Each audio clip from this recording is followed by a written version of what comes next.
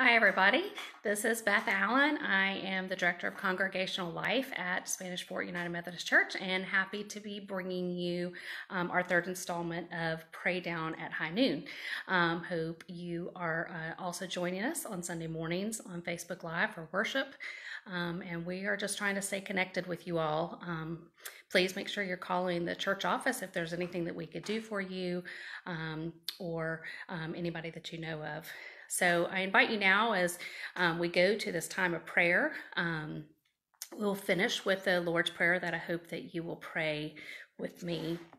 So Paul tells us in his letter to the Thessalonians, his first letter, that we are to rejoice always, pray without ceasing, giving thanks in all circumstances, for this is the will of God in Christ Jesus for us.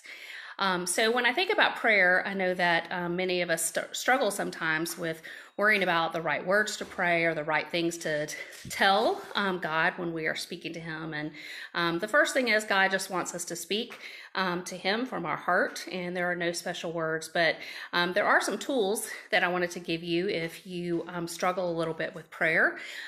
First of all, you can use your hand, your 5 fingers, and if you think about the beginning of a prayer being the praise, we praise God. Sometimes we use the Psalms for this, and we thank God and praise him and show love for God. That's sort of a way that we worship. The next one is thanksgiving. We thank God for the many blessings that we have, and we certainly do have many blessings. The third is confession.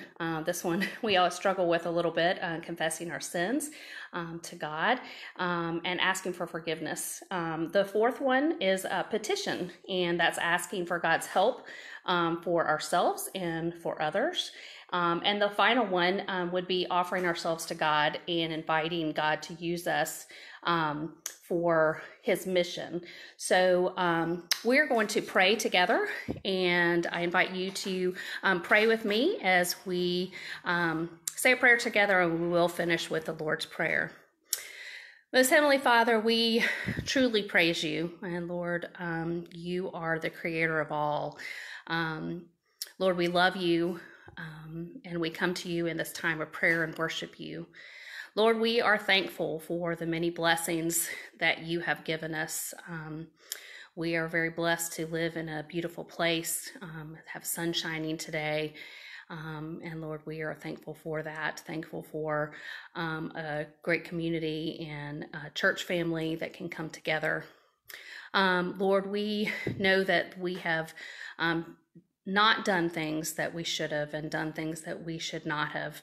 And we ask for your forgiveness, Lord, for all those things, our sins that we are aware of and those that we are unaware of. And Lord, we know that there are many needs in this world. Lord, I just ask specifically today for your protection. Lord, I want to pray today specifically for healthcare workers and those who are having to be in the front lines of still being around people, Lord, trying to do their jobs, Lord, people who are working in grocery stores and pharmacies, people who are just trying to keep things going so that we have what we need.